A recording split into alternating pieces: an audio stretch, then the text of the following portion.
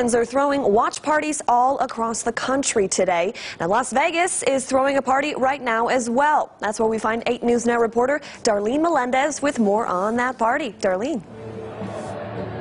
Hey there, Sasha. Well, I keep hearing something about a battle for the throne or something like that, but look no further because your queen of the throne is sitting right here. Here I am, you guys. But in all seriousness, it is quite the party here at Hofbrauhaus.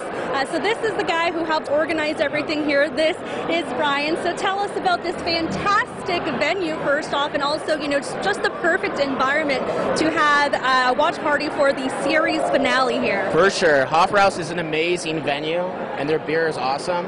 So we teamed up with them to throw this party. They're all Game of Thrones fans. Their chefs made special menus. We love the Game of Thrones over here. So we figured, how can we team up and create a really cool event together? And so we started with the series premiere, and we're like, hey, we got to bring this back for the finale. And that's what you have here today.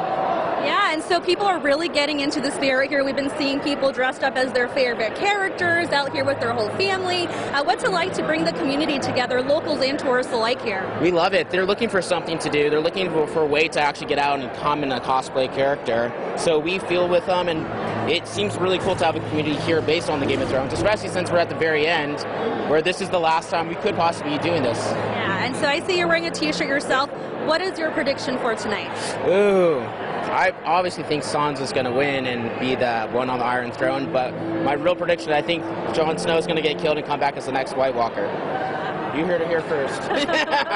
Breaking news, you guys. This is the prediction here. Lots of predictions out here tonight, Brian. Thank you so much. And this is an awesome party. Coming up at 6, we're going to hear from some of maybe your favorite characters, and they're going to talk about what they're looking forward to most tonight. Reporting live, Darlene Melendez, 8 News Now.